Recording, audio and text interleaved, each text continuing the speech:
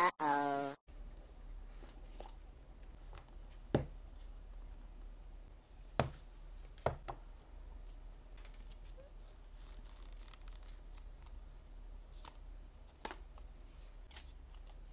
Okay, so this is what you all have been waiting for. The main reason why all of you has clicked on this video. So Moonology manifestation oracle cards. So the first we have new moon in Aries. Go for it. New moon in Taurus. Know your worth. What? There's 75% of you guys not subscribed. Hit the notification bell as well as the subscribe button for more content similar to this in the future. New moon in Gemini. Think it through. New moon in Cancer. Relax. New moon in Leo. Shine. New moon in Virgo. Trust all will be all. Interesting. New moon in Libra. Know your worth. New moon in Scorpio. Go deeper. New moon in Sagittarius. Focus on the positive.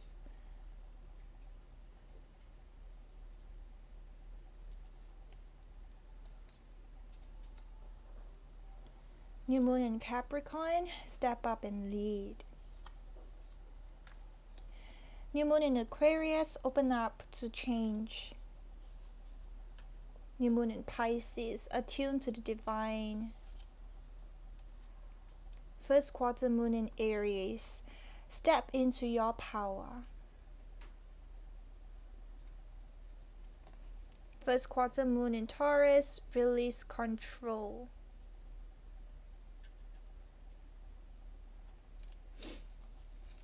First quarter moon in Gemini. Speak your word into being.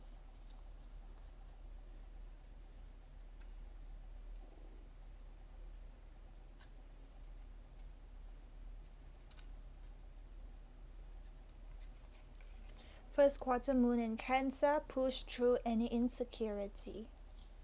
First quarter moon in Leo. Be humble. First quarter moon in Virgo. Assess this situation. First quarter moon in Libra. Keep your heart open. First quarter moon in Scorpio. Release your blocks. First quarter moon in Sagittarius. Believe in your good luck. First quarter moon in Capricorn. Unleash your kindest self.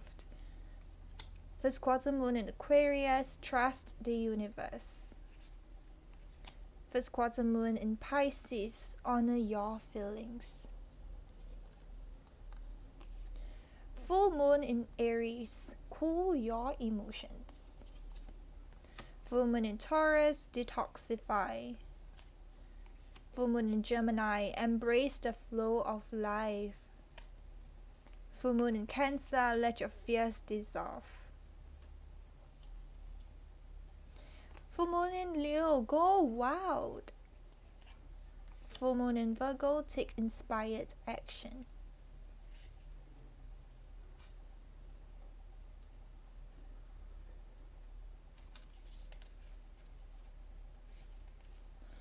Full moon in Libra. Find a balance. Full moon in Scorpio. Breathe through the tension. Full moon in Sagittarius. See the bigger picture. Full moon in Capricorn. Take a reality check. Full moon in Aquarius. Be real. Full moon in Pisces. Forgive. Last quarter moon in Aries. Work through your feelings.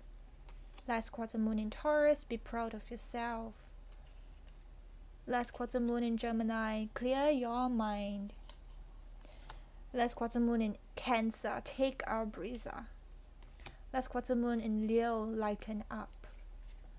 Last quarter moon in Virgo. Attend to the details. Last quarter moon in Libra. Make time for self-love.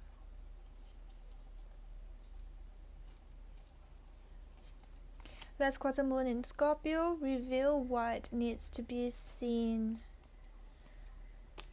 Last quarter moon in Sagittarius, practice gratitude. Last quarter moon in Capricorn, leave the past behind. Last quarter moon in Aquarius, reflect on your priorities. Last quarter moon in Pisces, talk less, feel more. So first of all, the visuals, the art, it's amazing, it's excellent. And I realized that all of the new moon, it's all just landscape images, but all of it to its correspondence, fire sty, you know, if it's Aries, then it's fire sty. It has like elements of it. It has the colors that accentuates the vibe and the mood to it, correspondent signs, which is amazing. And when it's Leo, it has sunflowers, so it kind of reminds me of the sun in tarot. And like Libra, it's lavender. Even Gemini has its purple elements to it. I also noticed that this is Scorpio. Scorpio has elements of water, but in Virgo, see, Virgo is earth, and it has a lot of greenery to it. But when it comes to after new moon, its first quarter moon, it has like little specks of these, which I have no idea what it's about. But it also has like the silhouettes of people, be it the dancing, be it the meditating. Gemini is just two people, twins in fact, right? And like Cancer is like all gloomy and shit.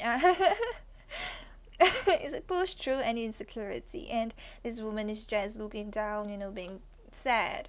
And like Leo is all about be humble, so like meditate, channel your root chakra, whatnot. And Scorpio, you know, yoga, all of that. So it speaks volume. It's not just the keywords. The visuals itself helps you to interpret on your own readings as well.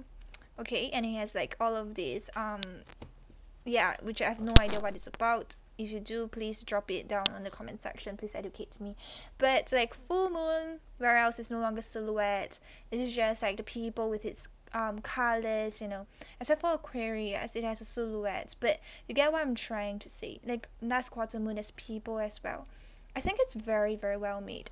There's one like full moon in Virgo. Okay, sorry, full moon in Virgo. Virgo is a woman, right?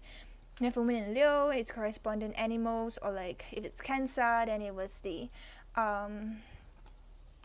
the crab and all of that. Gemini, it's twins. Then Taurus, it's a bull. See, yeah, and it's like a goat for Aries. So I think it's very well made. The material itself, it feels a bit velvety, and it's not very big on my hands. So I do not have very big hands, I just have really long fingers, and I feel like it's very easily made. Okay, now it's easily made for people like with my hands to shuffle. This is one of my most favorite cards. It's a Sophie Wisdom Oracle deck, but it's a lot more bigger as compared to it. And I feel like Sophie Wisdom Oracle cards, it's made in a very typical Oracle card type of alignments, and it's very difficult. At least I find it really difficult to shuffle. Look at this. But if you have this deck, this feels a little bit more matte, and this feels really velvety. And again, the vibrancy of the colors, it just pops out, right? And now let's get to the book. I've yet to read the book, but I feel like the whole opening experience is very nice. When you first take out the lid, and it's all like attuned to the moon and manifest miracles. The unboxing experience is very normal. Okay, for Oracle cards, they come with like this thing to keep the cards intact. And the cards box itself is very well made, but however, there's some form of like damage when it came to me, but it's perfectly fine. Okay, like I do not really mind. And even the book itself, the guidebook, has its velvety texture, but not as much as the cards. So now let's see, we have like the magical lunar cycle. Okay, so it's all about the moons, working with the cards, talking about the elements, then like new moon in cards, then talking more about each individual cards itself. So it also has like 3 simple cards and how do you bless the cards if you want to do so. Introduction, the author, the creator of this Moonology, just thanking you and telling you each correspondent moon cycles, what's it about. And okay, I wanted to say this as well. I do not have the original Moonology cards, but I know that there's Gibbous Moon and all of that, but however this card doesn't really have, or at least this deck, it just has 48 cards. I'm not sure about how many cards there is for the first Moonology. Okay, but it teaches you a little bit about the moon cycles, which is excellent. I got this book, I got this card because I want to know, I want to study the moon cycles. So we have like new moon, what's it about? It's just basic summary, you know, 8 main phases we work with today, blah blah blah. So working with the cards, like the root chakra, there's the sacral chakra and all of that. Okay, so it's like each like first quarter moon cards is corresponding to what chakra, yeah, and what elements and all of that, and like it's associated planetary days. Okay, so it's like Sunday is associated with the sun, which guides the sign of Leo. Monday is associated with the moon, which guides the sign of Cancer. And like it's hours, planetary hours. Then like if you get like new moon in Gemini, think it through, then it has like the further elaborated type of thing, and like affirmations, which is excellent. Yeah, so it's a very good card for people who are manifesting or working with like the divine or trying to do some daily affirmations. So once again, the quality itself is excellent. I really like it. I do not regret getting it at all, and I would 100% get this over the original one because the colors itself just pops out. Okay, so this is all I have for you. Goodbye.